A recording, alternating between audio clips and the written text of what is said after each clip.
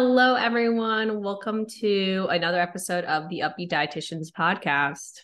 Hello, everybody. Welcome back to the pod. We've got another story time for you guys today.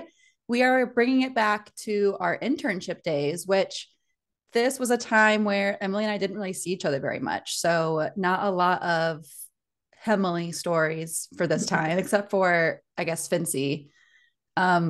But other than that, we were doing our own thing. We can kind of set the scene like we did last time, I guess. Would that be a good place to start, you think?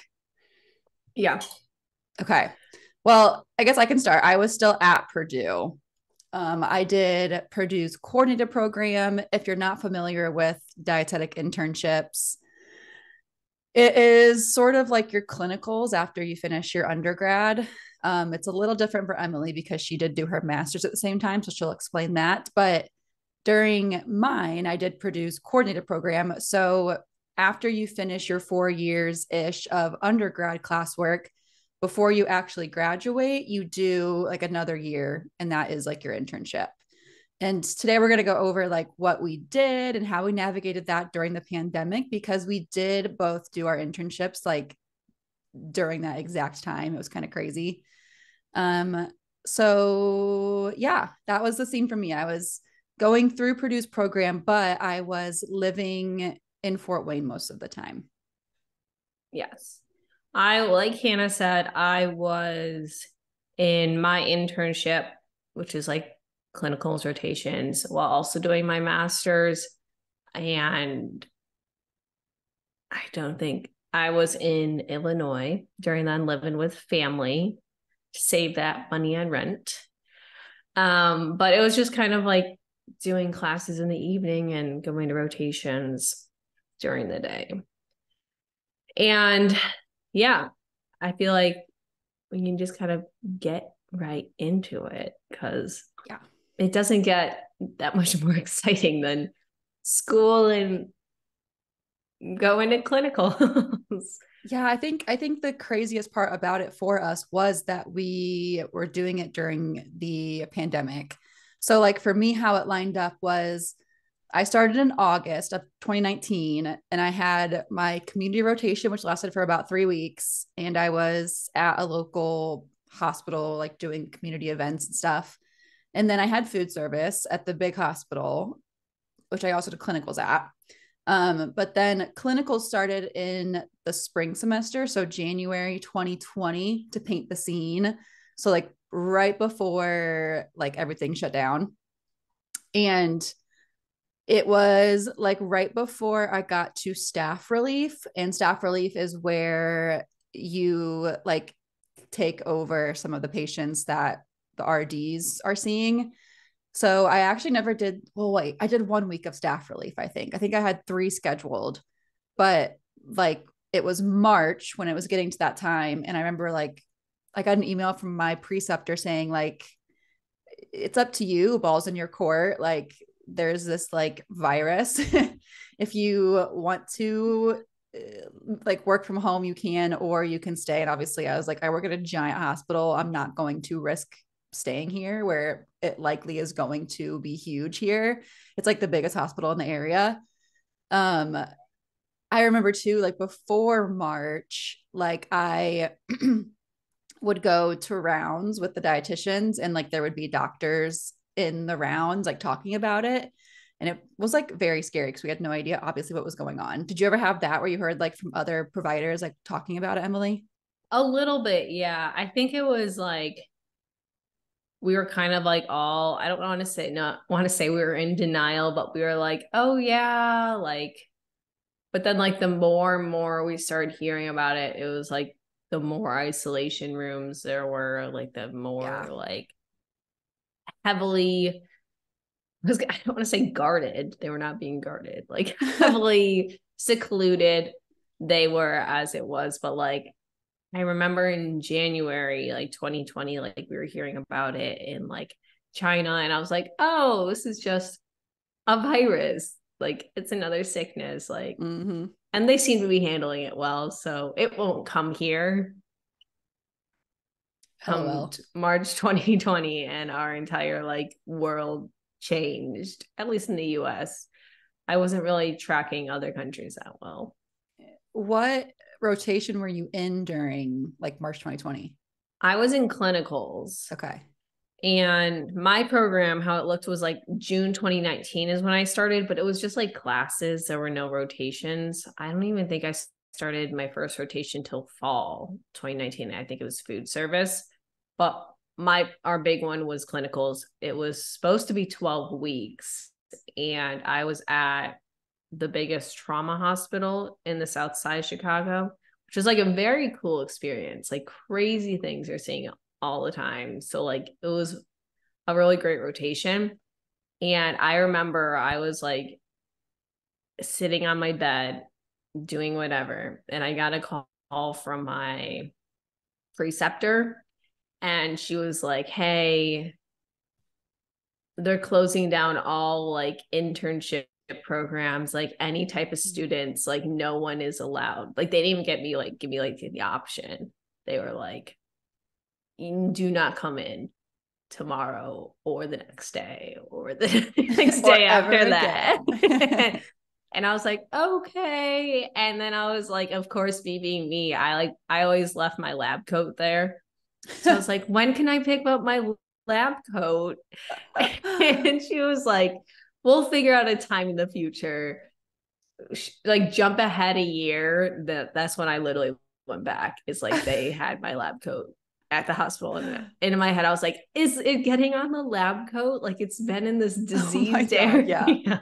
That was crazy because like that's what we think of too. And like, do we have to like wear different clothes to the hospital and then like change when we get home? Like even like before like I got sent home, that's what we were all talking about inside the office was like, do we have like work shoes and then home shoes? Like it was just so unknown. Yeah. It was definitely, I feel like it started settling in when like I would go into like isolation rooms where like it might happen and I'd be like full PPE'd up and like the gown, the gloves, mask, face shield.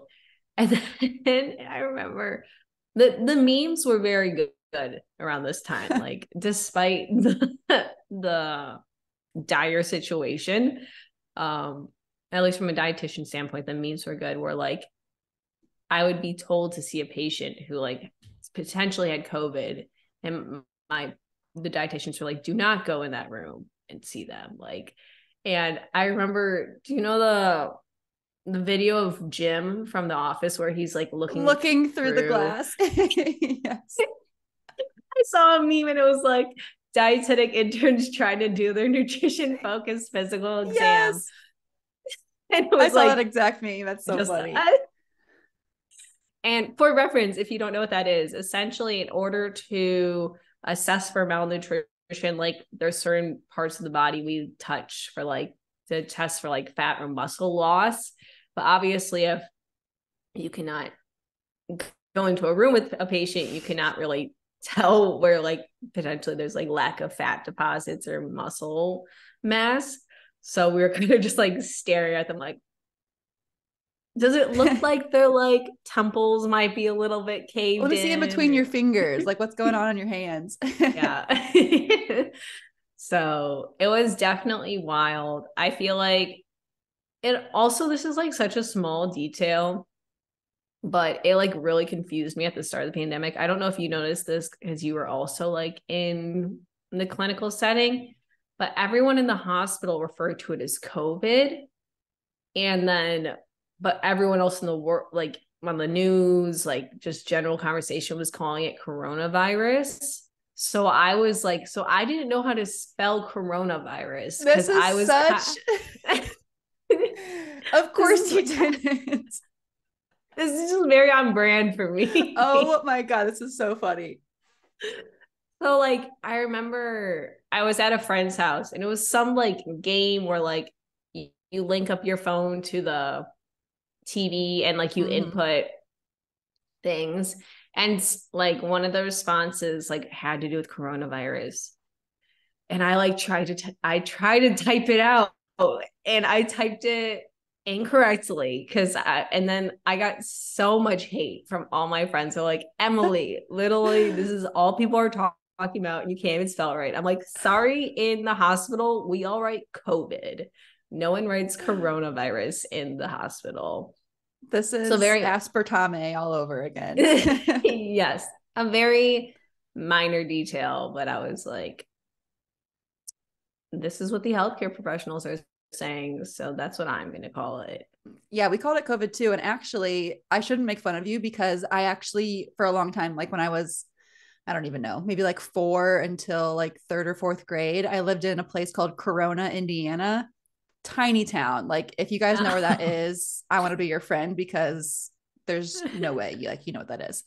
Very small town. And so it's spelled differently than coronavirus. So I also didn't know how to spell Oh, man. coronavirus for a while because I thought it was the same as Corona, Indiana, which is very different. So I shouldn't Yeah. judge, but it Look is at very on us. brand for you to not quite know how Yes. to spell that.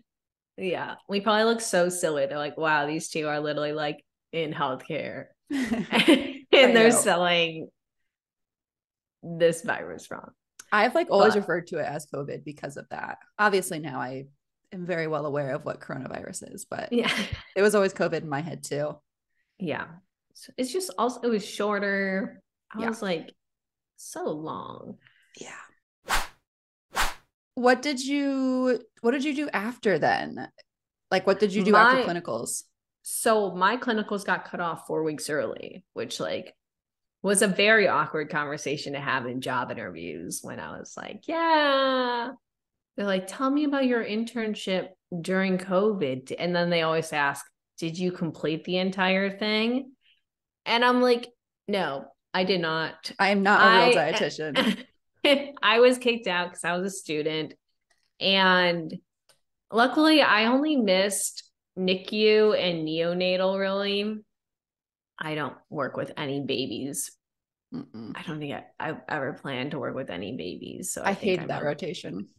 I like wanted to see it just because I feel like I knew nothing. So I thought it would be cool, but I don't know. Mm. I missed both my weeks of staff relief, though. Yeah. So who's to say if I'm qualified to be a dietitian? Who's to say? But yeah, I most of my classes were online anyway, so like Oh, that yeah. didn't change really at all. But I forget. Did you walk at graduation? I did not. Okay. So for whatever reason, this is a personal pet peeve of mine Mm. because I like being validated for what I do. Yeah. Benedictine's internship, like they normally just have a little party at the end of their program, and that's it. Bitch, I have a They don't master's even, degree, is what I would have said. Like, I need more yeah, than a party. I was like, okay. So we didn't even have the party. So it was like one of those like very unceremonious turn in my last assessment Closed your laptop. and close my laptop, and I now have a master's degree. Yeah. Yeah. It was very uneventful. And I will not hold my sister to this because she does not owe me anything, but she told me she's currently in a doctorate program, but she'll definitely get a master's at least. And she told me that I can wear her master's hood and Oh, take a picture. That's honestly all I wanted was the little hood and a little picture. I was like, did not get that. I was like yeah. very upset because my program was finished in December, right? Because it was a year and a half, but everyone Yeah. else who was 2 years in like, because I know like Rush, and I was more familiar with the Illinois programs. Like Rush's program had a ceremony in May of 2021, and all those dietetic interns got to wear their hoods and everything. And I was very jealous. Yeah. Yeah. But Yeah. I didn't walk either, but honestly, I didn't care. That's like not something I'm worried about. I'm not the kind of person who even like, I probably wouldn't have gone to graduation even if I could have, because I'm yeah. just like not the kind of person to really care about that kind of stuff. But same, it was like a Wednesday or something. I turned in my last assignment, which for me, I like had clinicals, which I missed the very end of for staff relief. And then My last rotation, I was supposed to shadow with a sports dietitian, but I couldn't because it was at the same hospital system that my clinicals were, and they were no longer taking interns at that point because of COVID. And so instead, I spent the last, I think it was like 7 weeks or so from like April until May. So yeah, only like, I guess, 4 to 6 weeks until graduation. I was working on writing, I call them articles, I guess, for what is the name of the thing I was doing? It's like a nutrition care manual, sort of, Oh, but yeah. like for the state. Yeah. So I was like writing articles on like nutrition therapy for, I did like one on like HIV. I did a lot of like research for like transplant therapy. So I forgot all that information by now, but I learned a lot about like organ transplants. So that was interesting. But yeah, I spent the last few weeks just like Mhm. doing that, which looking back, I should have been more grateful for it because it's like exactly what I like to do is just be at home and like typing on my laptop. I don't know why I didn't appreciate that more. Um, but same, I like finished my last assignment, closed my laptop, and then I was a graduate. And what was weird about my situation too was I actually got married right before COVID happened. So I was also navigating like all of that. And Ross and I like went from being long distance to living together to COVID, where we like spent all of our time together for a while. So that was very interesting. It's a, Very yeah. interesting. That's such an extreme switch. Yeah, it was it was wild. We were like long distance for what, like 5 years. And then we got married in November of 2019. And then March 2020, we were stuck together for like 8 weeks straight. So I'm pretty sure he got shut down from work too for a while. So we were just there. And we also got Finn during that time. We got Finn Oh, yeah. on February 20, I think it was the 29th because leap year, February 29th of 2020. So like right before Oh everything my happened. gosh. That feels so long ago. I know. I feel like we've lost like 2 years of our life at least. Yeah. Yeah. Cause then I started working like actually before graduation. So graduation weekend, which I didn't go to, but it was like early May. And I Mm-hmm. started working my full time clinical job outpatient like the week before that. So they were like really needing someone. So I started even before I was a graduate, which I don't think is really allowed. But I had to like get a note from my preceptor or my internship director that I was like gonna graduate to like verify to my employer that I was good to go. It was crazy. You're okay. Yeah. Did you wait? So you graduated 2020, May 2020. right? Yeah. So were there like any restrictions from a work standpoint? Oh, work was so I know this is weird. supposed to be about the internship, No, there's not a but whole lot to say about I'm that. curious. Yeah. So that was crazy. So I worked at a outpatient clinic and there at that time, along with me, there were three other outpatient dietitians, which is crazy now because I no longer work there. But when I left recently, there was like 6 or 7 of us. So it's just like grown like crazy. But anyway, there were three others plus me. And one of them, Amy, shout out to Amy, she was the only one who got stuck training me. So everyone else was working from home for a while, but she had to come into the office, into the clinic. And like it was just me and her and like a couple other staff members for like, I don't even know, maybe a couple months. Oh my Because gosh. Amanda was on maternity leave. So she was out. And then the other one, Jenna, she was working from home. So it was like literally just me and Amy for a while and a couple other members, like front desk and like one of the MAs or something. And then eventually everyone came back in. But when I first started, Amy and I were seeing patients like all virtually, like either telephone or like video visits. So I felt so bad for her because she was stuck like with me in the office and we were still doing virtual. So she like very easily could have been at home. So bless her heart. But then everyone came back. And then of course we had to wear masks for, I mean, it wasn't until probably maybe early this year that we finally lifted our mask policy at the hospital, inpatient and outpatient. So Yeah. it was weird for a while. Like I didn't know how to work without a mask for a while. Like it was pretty crazy. And we still did some video visits, but we finally allowed patients to come in. I don't know exactly. I wish I did, but I think it was May, June, July. It was probably around like Thanksgiving-ish time of 2020. And then at that point, I know there was like weird insurance stuff that was happening. And so for a while, they like banned us from doing video visits because insurance like stopped covering them, of course. We're like, why would you Yeah. do that when people like are safer in their homes, but whatever. And so for a while, like we weren't even allowed to do video visits, but then that got changed as video became just like more popular. I think insurances were like, okay, fine, we'll adjust to the new world we're living in. But yeah, it was pretty crazy for a while. When I first started, it was literally like 3 of us in the office for a few months until everyone came back. Poor Amy had to come in. Poor Amy, but we really bonded. Amy and I are like good friends now because we had all that time, like just the two of us when I first started. That's true. I feel like one of the biggest things we hear with the internship is like, or not internship, but the pandemic is like people who like students lack certain experience because of that.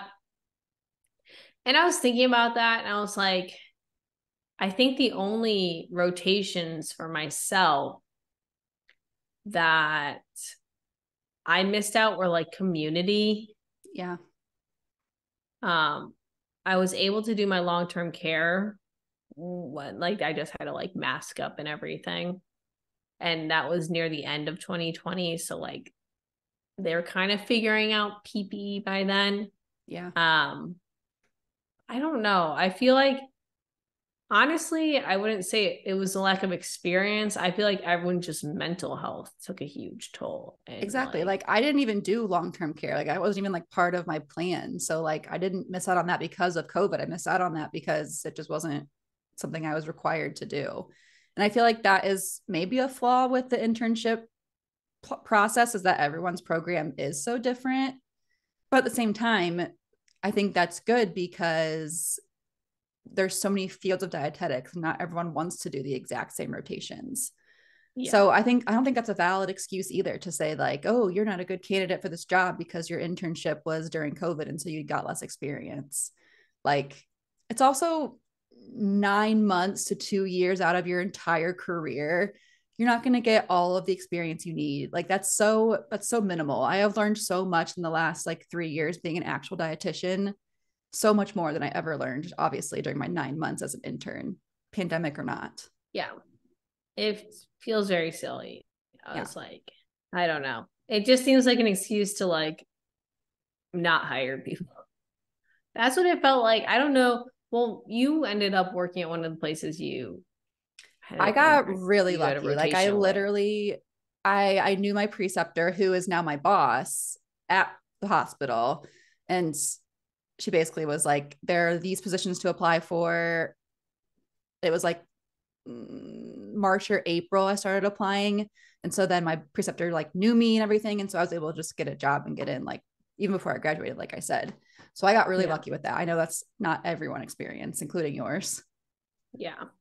I think that's just, I don't think this speaks on the pandemic, but it's just like frustrating how it doesn't count toward your experience.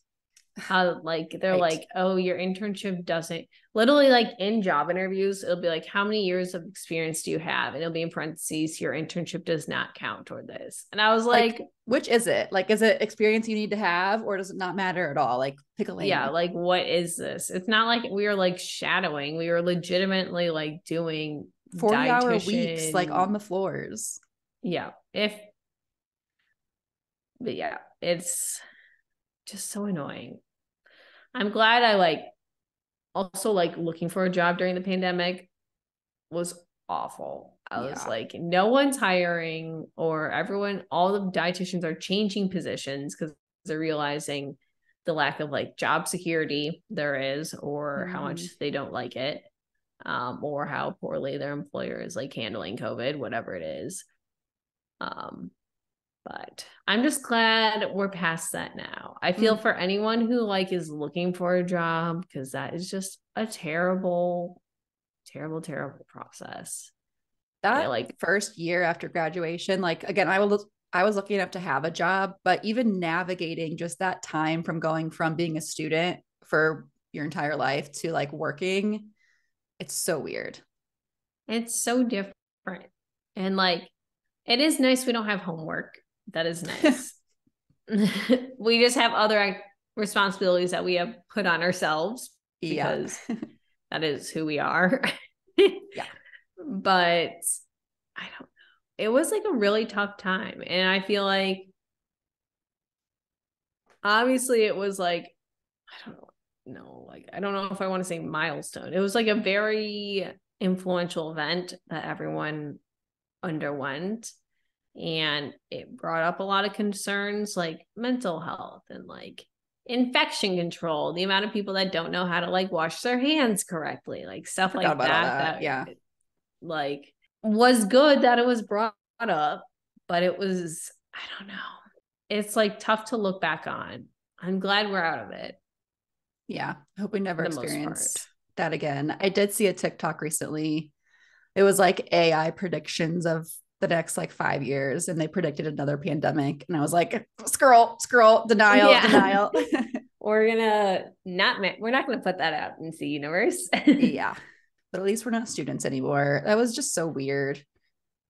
And I wonder how it was for those like starting college in 2020. I know that was a whole thing too, like having to like start being a virtual student if you did go to like somewhere like Purdue where you likely were moving.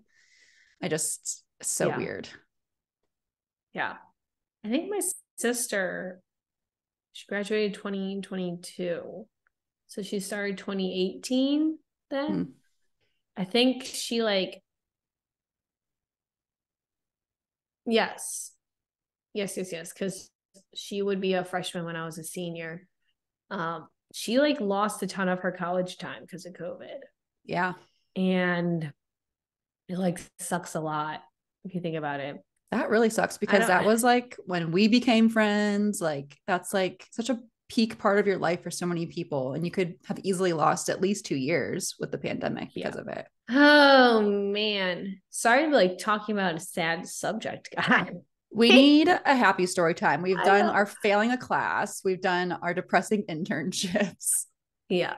Next story time will be happy. It'll be good. What is our next story time? I'm kind of curious. I do not know. Oh, I think it's our season finale. How we decided to become dietitians. That's not good either. That's when I had disordered eating. I was gonna say I don't know if that's great either. That's okay. We're just being real with you guys. We'll figure something out. At least the next one after this. Oh, the next episode after this one will be positive. That one's fun. And then we're getting into, should I spoil it? Yeah, you can. Or should I save it?